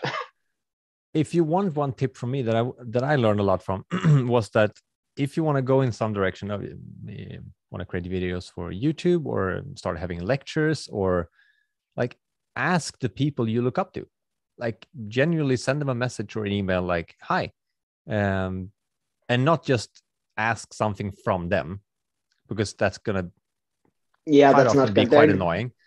They're going to get a You lot can of messages like that, probably. exactly try to offer something that might help them, or might publish their work, or um, share their products, or like get into their space. And if you've done that for a while, maybe you can get a conversation starting, because I really believe in learning from others that it's gone on the same path as you want to be, but they've done it before you, so why not learn from them? And that could be listening to audiobooks or podcasts or live streams like this one. But it's just, don't be afraid to ask people. Like the worst thing that can happen is that you get a no or no answer at all. But just try to learn from other people, because they've already been through it. So you don't need to make the same mistakes that they do. That is true. Absolutely. I kind of wish I'd done a bit more like that. I made all the mistakes myself, and there are a lot. And a lot of mistakes you can just really, you don't have to do them again. Yeah. I see Rosina has a question. I think the question is how much of your art you compromise. Maybe it's better to do another job instead, because art and creativity can be really fragile. Absolutely. And not the resilient, I guess. Yeah, that's very true. It's a hard balance. Yeah. I think that then I come back to where what I talked about before. It kind of depends on from where your art comes from. My art was incredibly resilient because that was what I did when I broke down. So it's so whenever something went bad in my life, I went and painted. So I think that's the reason why that was the only thing I really had in my life that really was stable. And I think that's the reason why I kept on doing it, even though everything else failed around me. And I think for other people, it's much more fragile than that, because they can only paint, for instance, if they're in a good state of mind, or if they're at peace or something like that. And then I can imagine that you should probably not live off of it. If it gives you such amount of joy, but it's really fragile, then maybe you should do something else and then do that in your spare time. Yeah, just because you have an interest that is in the art sphere doesn't need to. You don't need to end up making money of it. Like it could still be just a fun thing, and that's totally fine. Yeah. And make your commercial, and then make your own wonderful videos at the side time. So I'm not trying to disparage using your talent in a job that maybe it doesn't mean too much, but you get your money, and then you can go to the cabin in your weekends and live it. And so you can do that. You don't have to live off of your passion. I think what we're trying to say, if you choose that way, then there are ways of doing it. I see Lesa say, can we please see one of your paintings? So Sure. Please show us. Can you show us a few different things so we can see like your whole? Okay, that was a close one. So, so there we have. Is this focusing at all? Amazing! Yeah, I see it well.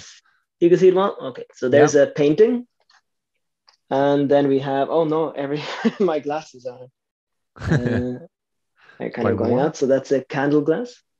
Yeah. So with the golden rim. And then we have all of this is from memory, right? Yes. So it's imagination and memory. So it's exactly. It's not taken from photos. It's so that there's the journals. Like what you're really talented is creating depth. I think you're so talented. I appreciate that. I always love those painting where you just kind of fall into. Yeah. So these are the journals, which I really like, because I really love the fact that you can kind of delve into the book, and then you can create your own little worlds there. Yeah, I think that. And then I have see if you get me going here. This won't stop. Yeah, but take the last one. Go for it. And there we have a river, I think. Yeah, see that's there? amazing. Yeah, I see it. So these are the things that I make. And so someone did mention there that they created a painting from a photo from Jona Yinton, I think, and then they tried to paint afterwards, and it didn't turn out well. And I've noticed that myself. It's much easier to paint from a photo, but it's so much more fun, for me at least, to paint just from imagination. And if you stick to it, eventually it'll get easier. Have you made something that you were too proud of to actually sell? There were things that I made earlier where I painted for like 50, 60, 70 hours. Wow. And I really, really didn't want to sell that. But now it's more of because it was really worth it if I sold something like that for like 1,000 crowns. I mean, the hourly Yeah. wages would be laughable. Yeah. But but now no, it's so nice that people have it, and that there's a place for it in people's homes. I think that is just so incredible. And knowing that Yeah. people write in these journals their thoughts, and it's a gift. I mean, yeah. Yeah. So no, not anymore. And you can also switch out the pages, right? So you can Yes, refill you them. can. Yeah. Absolutely. So you can inherit them. You can use them for 100 years, basically. Yeah. I would be so afraid of Exactly. like getting something that nice and actually using it. You know what I mean? It's almost like getting a new camera. Like I don't want to like I almost don't want to use it because it's too fancy. People have told me that they have bought a cup and then just put it in a cupboard and they don't touch Oh, it. really? So Oh, okay. Yeah, that's one way to I do it. get that. But of course, I mean, a part of the business model is that it gets a bit damaged and you have to buy a new one. Yeah, that's true. And I think So like I have this fear of like you should use the stuff you have in your house and in your life. There's no point of just keeping stuff on the shelf or yes, to like they should be worn out. Like of course, I take really good care of my camera and I get pissed off if someone drops it on the ground. But I just mean like, how do you put it? I think there's a saying called like, never trust the climber with the shiny equipment. Like you should oh yeah, like, I get I that. would never trust that guy. I want the guy that has worn out clothes, worn out like harnesses, and that's the guy I'm gonna Absolutely. trust. I can see a lot of it's so cute when besides German girl in America and everyone that is here, Yeah, you Dominica can see and the cabin tram Aaron here. is here. Yeah, Aaron is here as well. He is also And not only a beautiful YouTube stuff, Joachim. member, he's Thank you. a patron as well. Just wanted to thank the people that said beautiful work. Thank you. Yeah. Yeah, so that's no, it's wonderful that it's appreciated. And this is going to be the new thing. I'm painting on huge lanterns now. That's a big one. Yeah. So with the little door, and so Yeah. these are going to be on little worlds with a huge candle in the middle, for instance. So yeah, Cool. lots of Because different projects. the other lanterns have been like more a bit smaller, right? Yeah, they were much smaller. So these are sturdier and bigger. So yeah, back to the topic of living off your art. Branch out, find some. Yeah. Branch out, do lots of different things. I think that's also important to not. That's a trick of not getting tired of it, actually, because even though Yes, I really enjoy This is true. filmmaking, I need a break sometimes and do something else. That's why the ebook has been so fun, because it's like a totally different thing. I Yeah. get to create, but it's in writing, and that's a totally different experience. So Yeah, it's nice to expand yeah, your horizons and just doing different things. And I couldn't just paint paintings or just paint cups. It wouldn't work. So yeah. And Krasi I can says, I see. love drinking Yeah, coffee in Joachim's cup. Yeah. Not afraid to use it. If it breaks, then it breaks. Then I'm going to enjoy it while I have it, at least. That's wonderful, Krasi. That's how it should be. yeah, it really should be like that, because of course I have fancy things and I have clothing that I like more than the others, but it should be used. Otherwise, there's no point of having it, I feel like. And I mean, you can always buy a painting and you can just keep that on the wall. So I have something you can. Absolutely. I can see. Hang on, I just need to check this. Okay, Painted candles. Perfect. Thank you. I saw that you just passed 500 subscribers on your YouTube page now. So now wonderful! Oh, people are halfway to 1,000. That is thank you guys. I am going to move my live streams when I paint to YouTube. So I appreciate everyone, and if I get to 1,000, I can finally expand it a bit more. So yeah. I'm gonna spam the link again, so you people that are here can actually go there and subscribe. So make connections, make friends like Kalle, and you can come on their podcasts and live stream. And that's actually a plan that I have. And if I get my own store at some point, I would love to have places where other artists can sell their things too. Oh, that's cool. Like a gathered place of that? Yeah. So you can say, okay, for instance, in my shop, you have like this much space and you can just have whatever you want there and people can buy that. That's cool. That's something I would have loved when I was up and coming. is it basically like a digital gallery or? No, I mean, this would be in the actual store. I would like to have an A physical actual one. live Okay. physical store. Yeah. And that's what I would love. I mean, if you make something, one of the most difficult things is where to sell it. Yeah. And yeah, so something like that would be, Now you died. Are you back? there I It's am. fine. I Yeah. have 20% on my phone. I might Okay, need to that's charge fine. it, but 20% is plenty. Yeah, that's plenty. No, so I would have loved to have that myself. And yeah, so something like that would be brilliant. Yeah. I can see a good question from Susanna. Do you guys get exhausted after making videos or I guess paintings? I feel so empty afterwards and I'm not sure what I'm doing wrong. It's nothing wrong at all. No. I think most creators feel this way. When I've done a video or a podcast or basically after this live stream, I'm gonna like, like it's like an outlet. Yeah. And you need to almost break down after that. And the funny thing for me, and also Christina has told me several times that she, when we, now I can see that people are subscribing to your Thank channel you. as well. Perfect. Wonderful. It's almost this funny timeline that if you have your video like this, this is the whole like starting and this is publishing, for instance. Like when you're here, like getting closer to publishing, you're already like mentally starting to work on the next video. Do you have the same thing with paintings that you start to plan or think about the next one before it's even the one you're on is done? Oh yeah, I mean, I paint on like 50 things at once. So absolutely. You just get, this would be wonderful, and then I jump from thing to thing. So absolutely. And I think with the exhausted after making videos, I think especially, for instance, I mean, I'm not sure if you mean I mean, if you have, for instance, a big painting, or if you're making a video and you've been doing so much on it, you put so much of yourself into it, and there's so many emotions, and often you feel, after this, I'm going to be just happy. But no, if you use so many emotions, then first everything just kind of has to. It feels almost a bit. You kind of feel you feel empty, of course, because the project is gone. It's a very natural feeling, and it's often completely the opposite of what you think it might be. But then the joy will come once you see it, and so don't be scared about that. And I think one thing that a lot of people are subscribing. Thank you, guys. I just updated your page. You went from when I did the last update, you had 498 something. Now it's 513. So okay, wonderful. I have to make some better content now. What was I saying? Exhausted after working video videos. Yeah, was something around that. What could that have been? But yeah, doubting yourself. That was what I was gonna say. It's so common. Thank you, Prasi. Sorry, just lives on your channel, or will you keep them on Instagram still? Good question. They will be on YouTube. And thank you, Krasi, for thank you so much contribution. And I'm sorry that I cut you off, Kalle. It's perfectly fine. Krasi is totally allowed to interrupt. No, I just talked about like doubting yourself. Susanna said like, what am I doing wrong?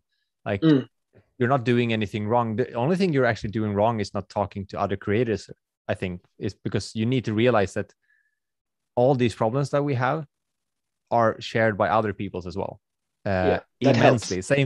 Same thing, like every single month, I lose a few of my patrons because people are maybe not have money enough or are choosing to support something else, and I can't take that personally. But in the beginning, I was super doubting myself, like, okay, 2 people left. Am I the most worthless person on the planet? Should I just quit all of this? Like 2 people left.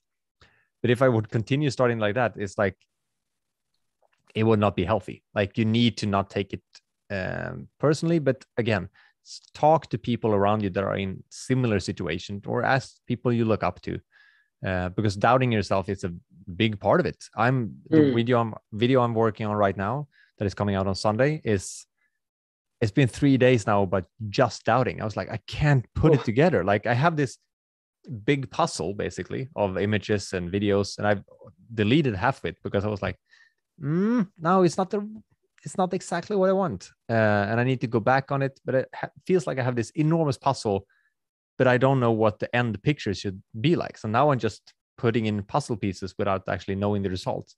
So I just have to try.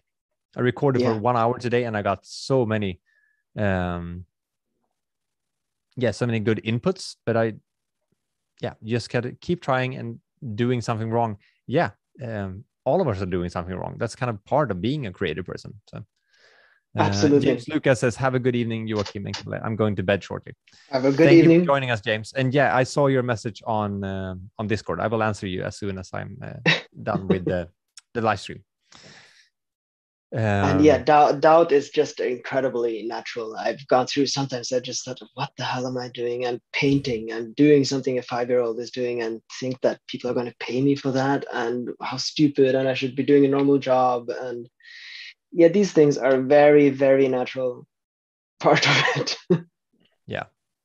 And I think I had the same thing when I was about to launch my ebook. I was like, what if no one buys this? Oh yeah. I remember that when the shop was opening, and I just thought, I totally get that. Shit, just nothing. That's panic mode. It's not a fun feeling, because you have these expectations, and then like, how much expectations should I have?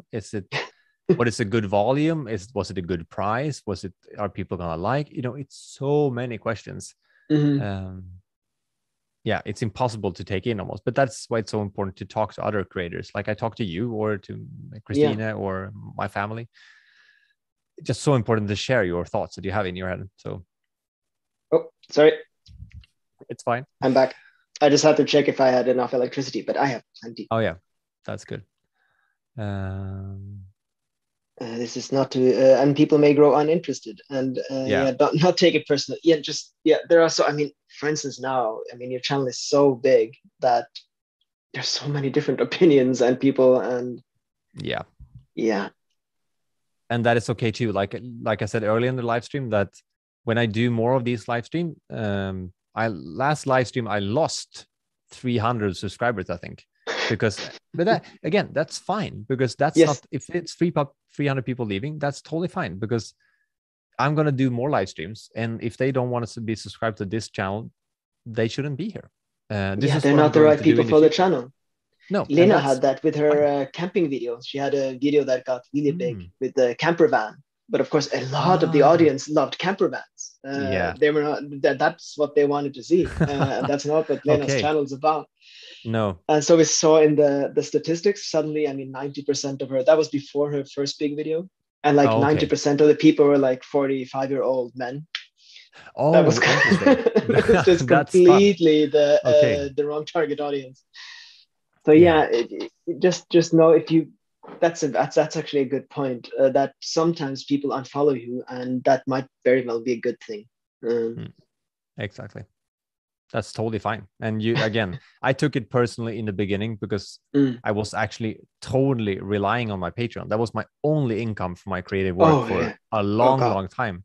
So when people unsubscribed, I was like, okay, shit, what do I do now? Because it's like a demotion then. Exactly, because I was like, okay, if this continues, I actually have to take another job. But luckily it turned in the right direction. So, hey. Christine is sneaking up in the background. Oh, that's okay. You can Come on. Let's almost see her. Can we see her? No. Christine is, You want to come closer? Can you hear me?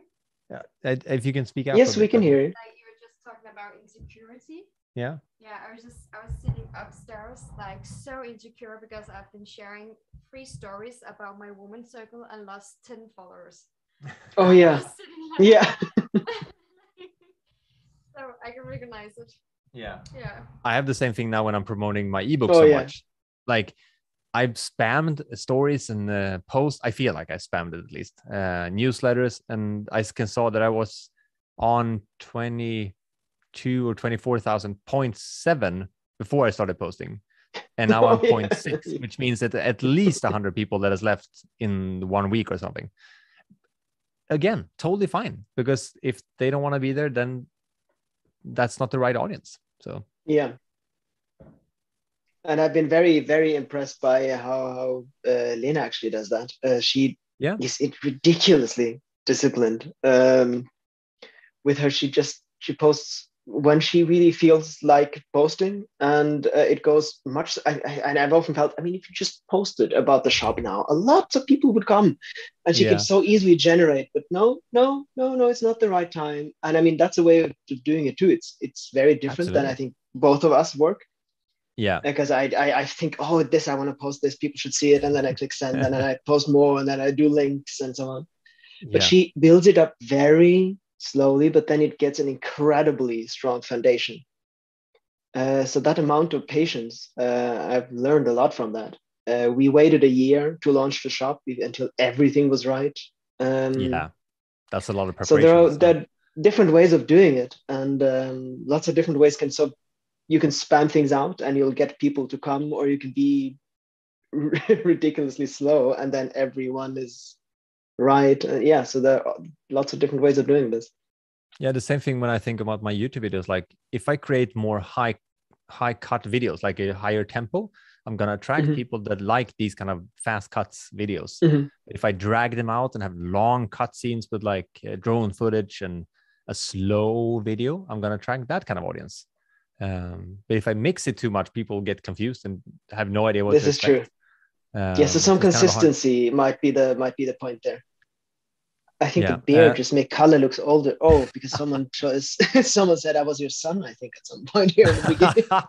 Okay, that's funny. We said, I just want to say, Susanna says hi, Kane says hi, and Mary Ann says hi to Christina. Hi. We have But still yeah, not seen Christine though. I mean, is that no, she's sitting very, very close to the camera, but not on camera. there It's you go. comforting now that it's very, very cozy right at this moment.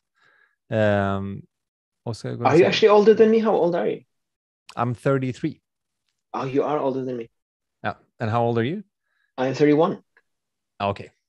Then I could be your dad, basically. Then it's Just 2 years. probably the beard that I Yeah. should probably grow a beard too then. Yeah, I did this thing when in my previous live stream when I launched the ebook. I said if we reach 100 ebooks sold in the live stream, I will dive into the snow during the live Oh stream. yes.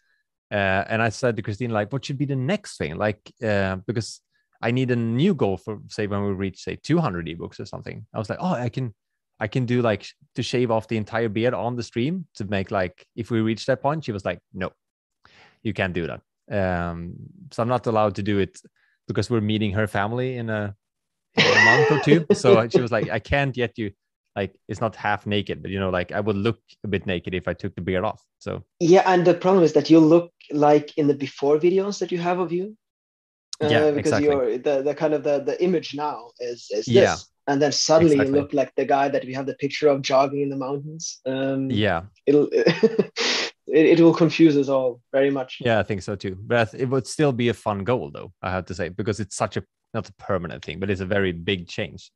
That's But I true. had to I mean, shave the of a new head goal. maybe. Yeah, yeah, that's a way bigger thing. Absolutely. But if anyone has any fun ideas for future goals on live stream, that would be highly appreciated. It's also always fun to take in. Yeah, we did talk about you feedback. getting a tattoo of one of my trees or something. Yeah, exactly. Like here. Yeah. Yeah. If I sell 1 or 2 ebooks, maybe that could be. I'm fair. not against that. I mean, I can buy a tattoo pen and see what I can do. Yeah, that sounds very fun. I can You see could sing a song, Kalle. That's not a bad idea. On your roof again, like yeah. Oh my God, that would be terrifying. But then I have to And I really think it should be practice. a song that people that kind of your cabin tribe decide or something. It should not be something that you're allowed to decide yourself. Oh, that's even worse. Oh yeah, we And loved it it when should you be sang. on your roof with the guitar. I think that's. Oh wow. Yeah, I think Oh, that's that's a actually. good. I That's a think good that's challenge. the. But then I bet I need to still practice the song before if we reach the goal. No, oh, I think that's a good thing too. You're not allowed to practice the song.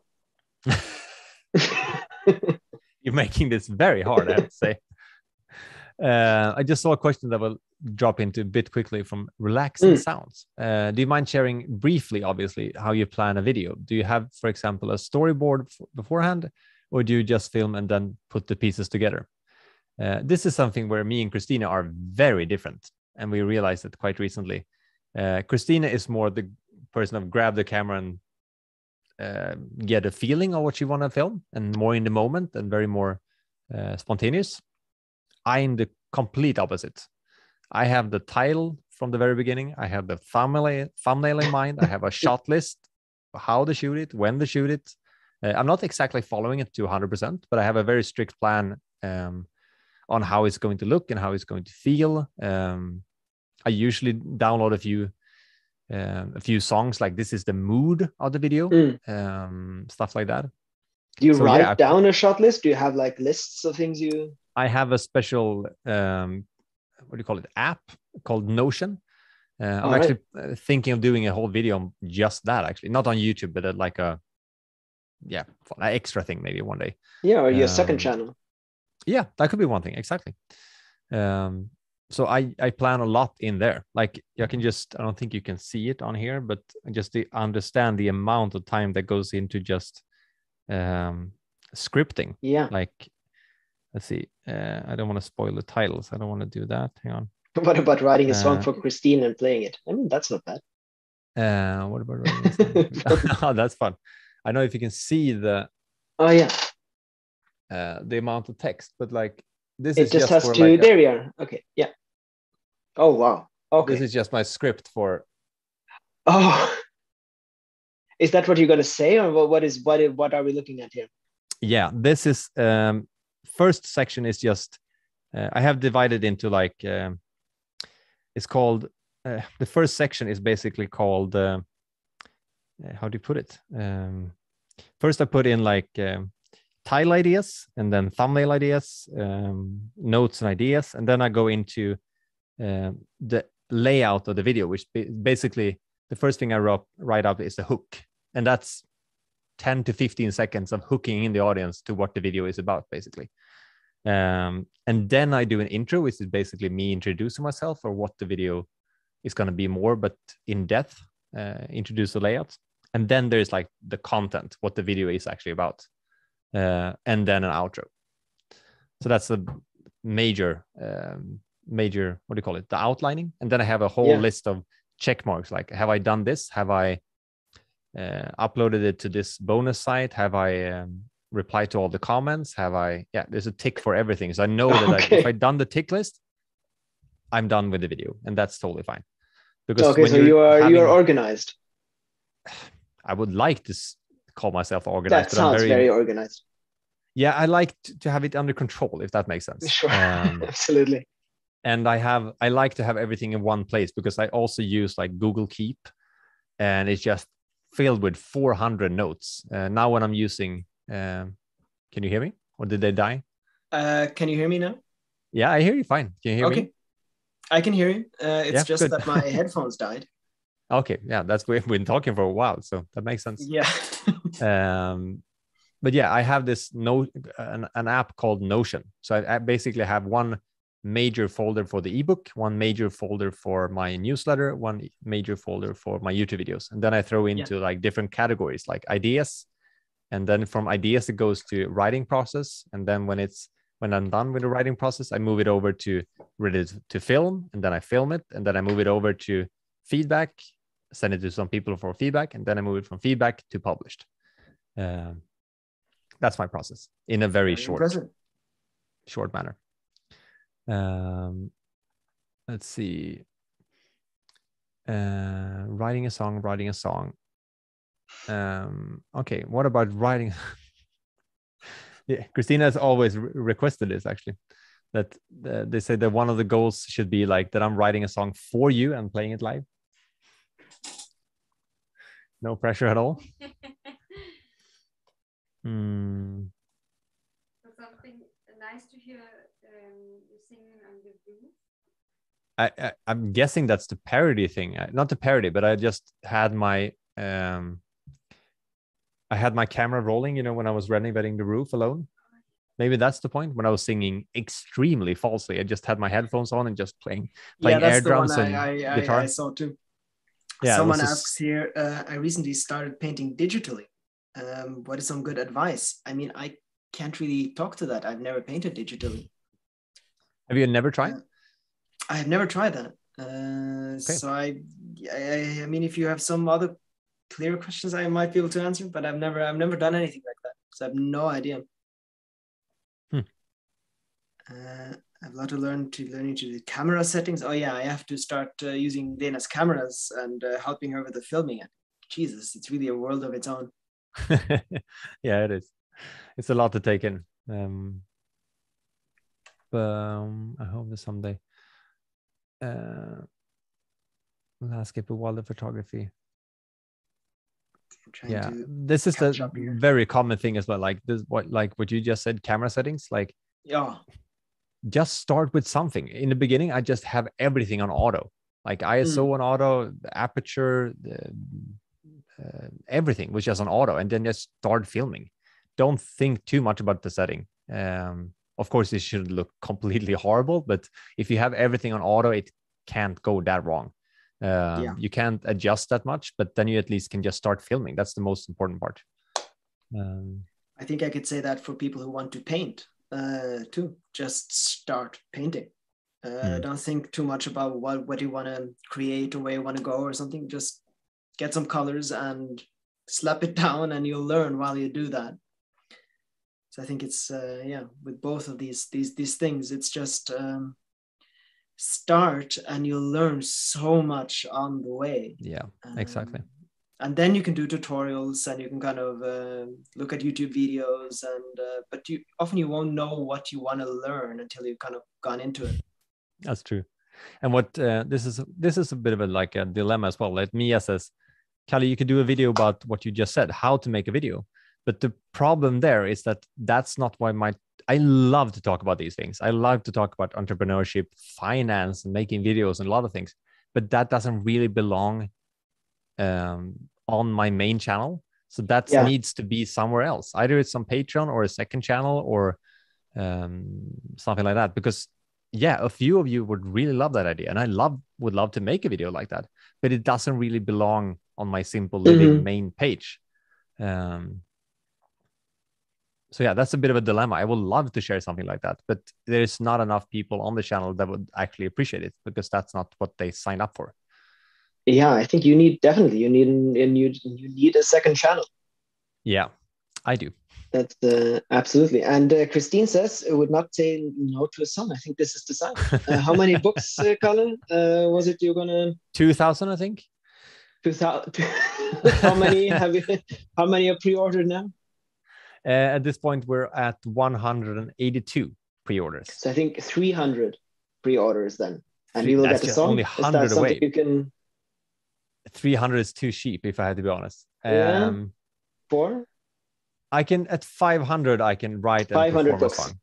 Yeah. Okay, very good. That's the deal. For Christine. On the roof. For Christine. Yeah, on the roof. Then I have to figure out how to live stream a song on the roof. But yeah.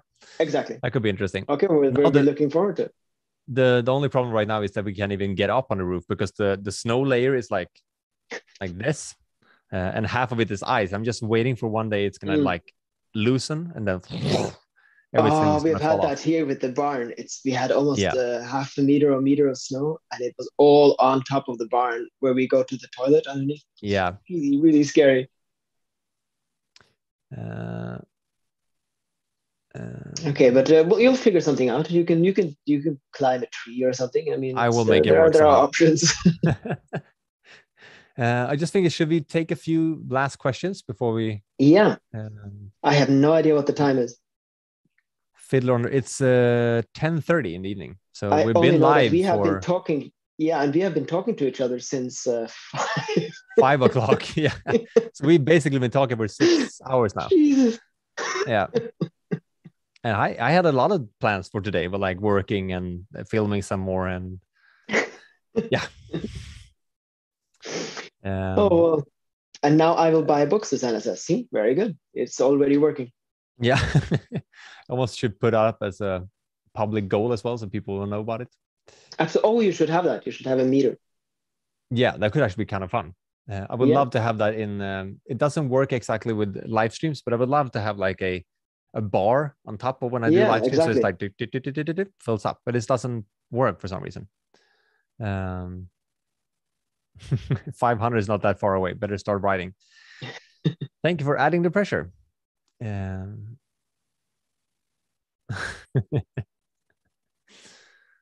Oh, thank you, Yeah. Connie. That's really sweet. I've got another question for you. What was the most Yeah. challenging thing you encountered moving to such rural areas? Rural, oh, that is absolutely the word. I mean, Yeah. what was the most challenging part for you?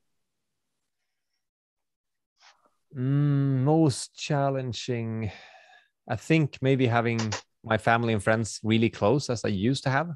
I couldn't just drop by for a dinner or hang out. I think that was the most. It was of course hard with like the not having heat and not being able to. I didn't have a car in the beginning, so I walked to the supermarket. I was 6 hours there, and then I don't know, maybe 4 hours there and 4 hours home or something. It took forever. But the family thing was still the toughest thing, and still is. I think I would like to have them closer, but that's a compromise I have to make because I love to live up here. Christina has moved even further away. She's 14 hours away from her family, so yeah, even more of a commitment. What about I you? would love to. I would love to say family, but I have to say showers are. And you just getting started on this non-shower thing. Yeah, and maybe ending it sometimes. Yeah. I mean, I've lived like that before, and even more simply. But I think actually that is a kind of a challenge. That's never feeling completely clean. Totally agree, and I know I have to Christina would admit. agree with you as well. Especially in the winter. I mean, in the summer you can just go to the creek and you can swim and you can wash Exactly. it. It's much easier. But in the winter, sometimes you just and it is tricky. yeah. Absolutely. Now it's like plus So, degrees here, which is kind of nice. It's not now, but during the day it's sunny and it's like +5, I think, today. So now it's no problem at all standing outside. But like 2 weeks ago, it was -20 something. That's quite cold. It's like one thing when I'm standing out showering because then it's getting warm water on top of me. But as soon as the waters run out, yeah. I'm naked and I'm very cold and I want to get in very quickly. So yeah. Okay, let's see. Let's take one last question then from Aaron. Yeah. I'm working on being more silent. What is the longest either of you have been completely silent? Oh, completely silent. Well, that's difficult. Yeah. I mean, that kind of depends on what you mean. I mean, I often whistle. Yeah. But I mean, sure, there's been days and days, and so I was aware where there were no one around, so I didn't meet anyone for like a few weeks. So it's, I mean, completely silent.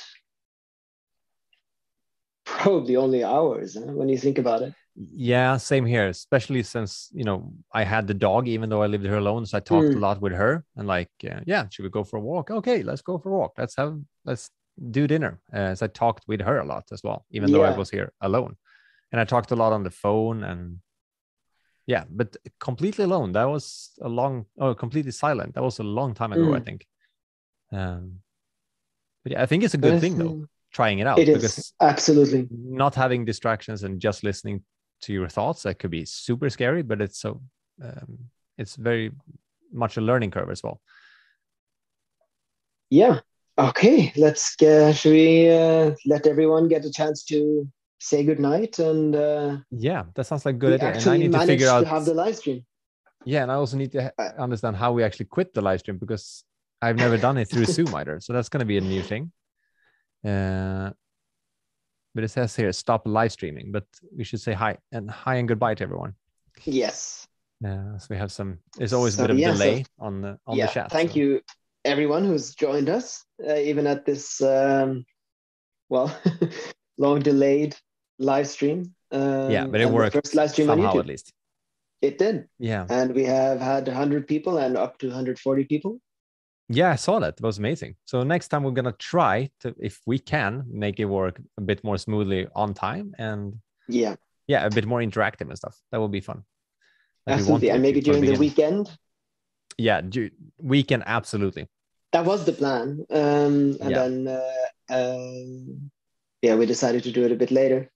Yeah. Good night. Okay. Vi ses senare. Bye. Good night. Okay. Good night, Bianca. Good night, Dominika. Good night, everyone. Do you want to say good night, sweetie? Good night. Good Okay. night.